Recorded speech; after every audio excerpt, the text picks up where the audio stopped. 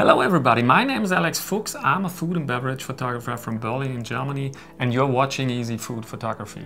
That's a place where I share all my knowledge and all my little tips and tricks around food photography exclusively with you. So today I'm showing you how to execute this kind of photo. I will guide you through my whole process. This means I will talk about my technical workflow as well as where I got the inspiration for that kind of photo from. And we will talk about storytelling, how to tell a story when it comes to food photography. So when you are into that, lean back and enjoy.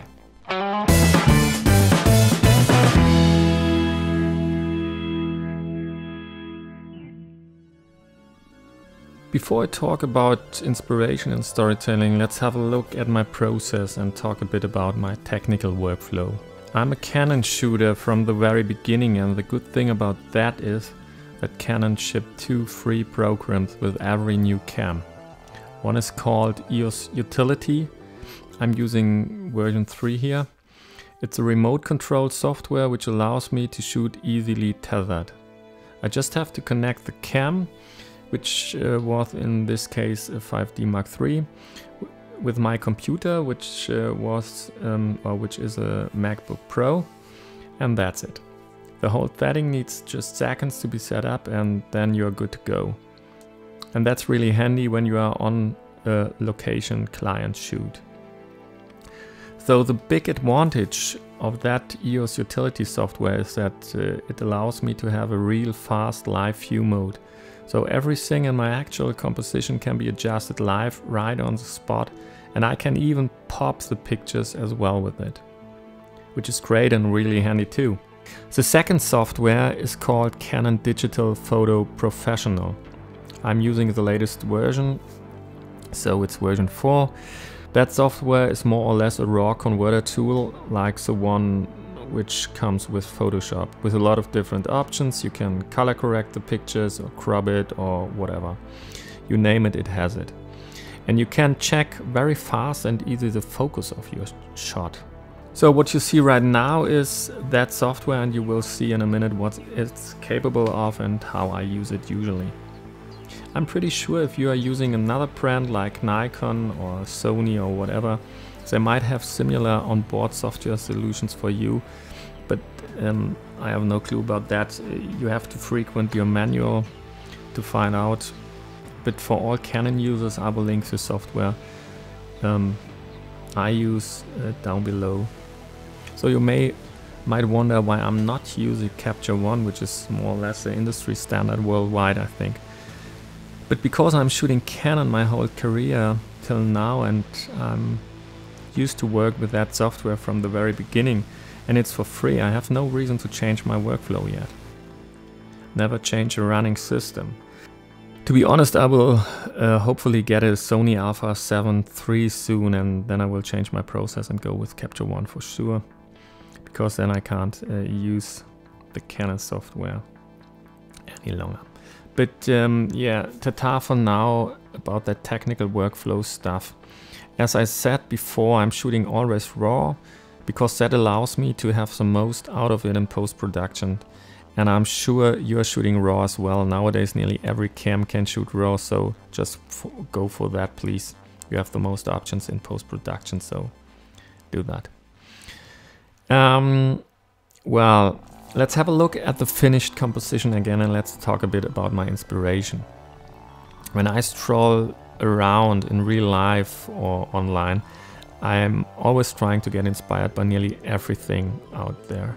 So for example, today I was in a second-hand shop and I found a bunch of really nice old grandma styled cups and saucers, and I'm pretty sure I will use them for some upcoming tutorials. But in that particular case of the teacup, I got inspired by a picture of Andrew Scrivani. Hope I name him right. He's a very famous food photographer from New York, and I'm sure a lot of you know him and his work. He did a lecture about basic lighting techniques in food photography at B&H a few years ago, and it's available here at YouTube. So he was going through some of his pictures there, and then there was a picture where milk is poured in a cup of tea or coffee or whatever. I don't want to show that here because of copyright issues, but if you want to have a look, feel free to watch the whole lecture, which is quite worth looking in whole, or just click in the link down below. So I thought on the fly I want to shoot such a picture for my portfolio because it's an easy and smooth concept. So that was where I got my inspiration from. I just saw an image and I was hooked by it. But when I get inspired, I don't want just to copy the original one-to-one. More or less I try to change the setting a bit and let it fit more into my personal style. That's really important. These things need a little bit of transformation, otherwise it's just an impersonal copy. So it was 2 AM when I started to set up this shot, and I found an old gold border tea set from my wife's grandma and a sugar box in the same style, just to put a little bit of, I call it patina, to the shot and make it more personal. I thought a white background would be fine, so that I have a really saturated look and feel. The gold border has a similar tonality as a gray tea, and the white matches with the milk as well. So that's the story behind that setup. And now let's hop straight into that and guide you through my process. My first idea was to have a midday look with a lot of shadows, etc. So to create that I used a snoot on a speed light, but I should have known it better. As the very first test shot showed up, the shadows were much too harsh, and I knew from that point that I can't get a good shot out of that idea. So I changed my light format from a snoot to a 40 by 40 centimeter softbox. And as you can suddenly see, that softens the shadows up really good. But for me that was not soft enough, so I tried to use one more layer of diffusion on that softbox. So I put an ordinary white reflector in front of the softbox, and that minimized the shadows to a bearable level. They were nearly gone. And as you can see through these 3 shots, for me food photography is always a process. I have an initial idea, sometimes really vague like here, sometimes more planned and conceptual. Especially when you do client work, you will be much more better prepared. And then you start somewhere and you have to change and add things in the process. And sometimes you end up exactly as planned, and often you end up somewhere else. But that's okay if you are lucky with the end result, so then it's completely okay. That's the thing where I like my work. You can't predict creativity.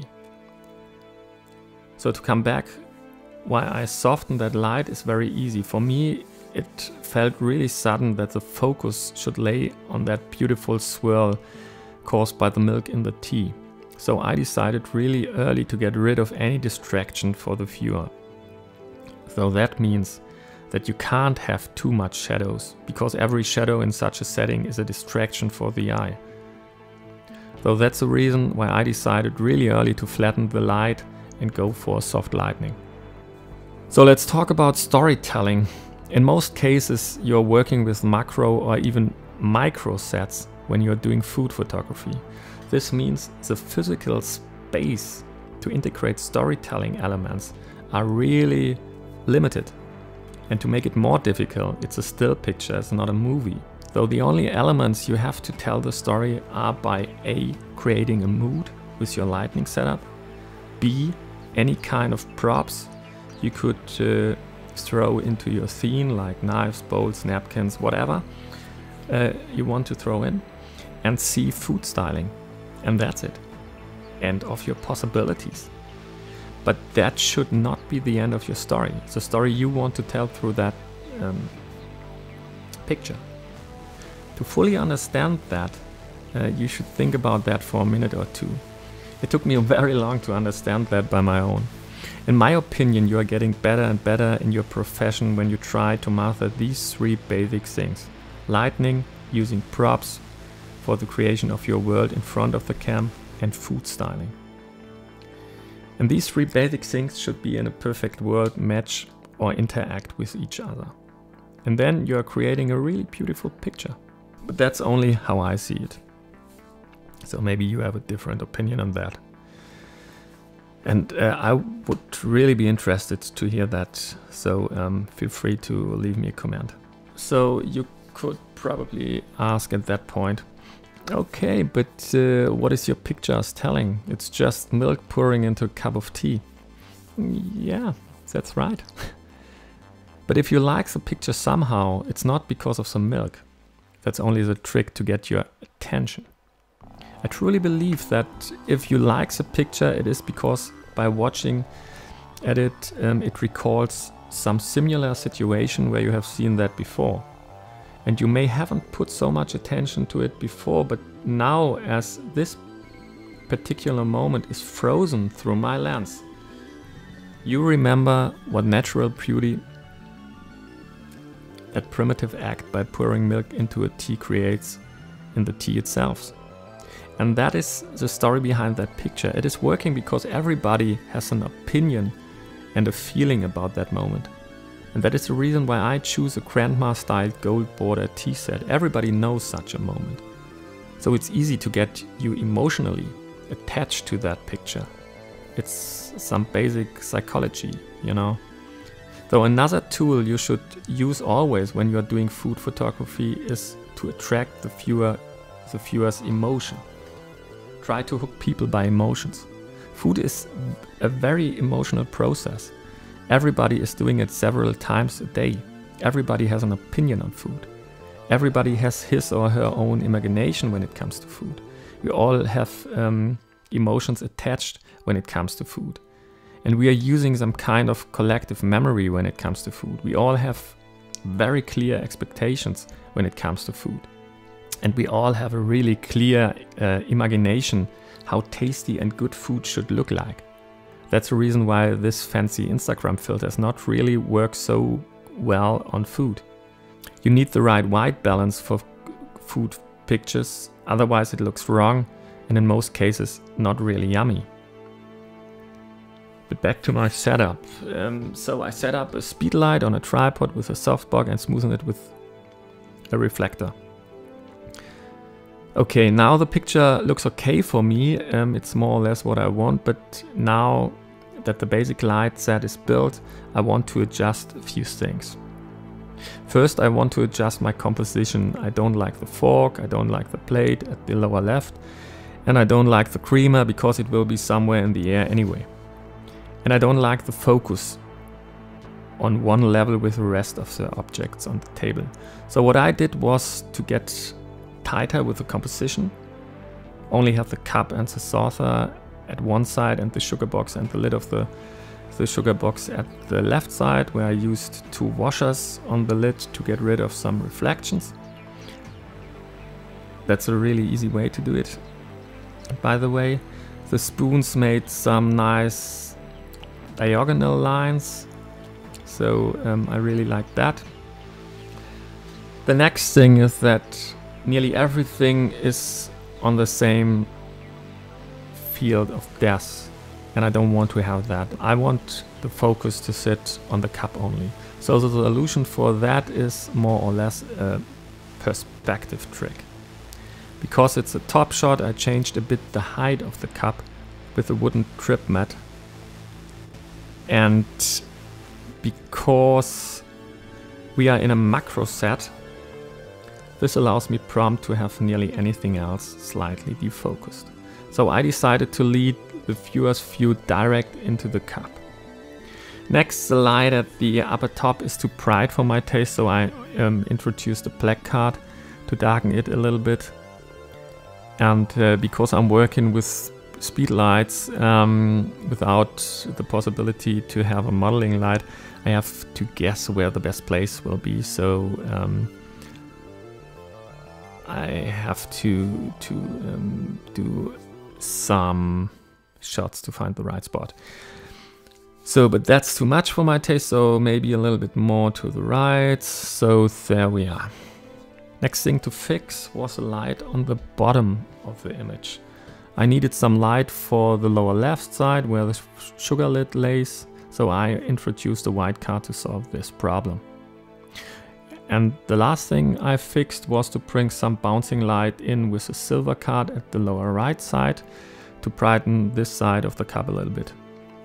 To remember, I did not want to have any shady distraction in the frame, so that was my decision to go for.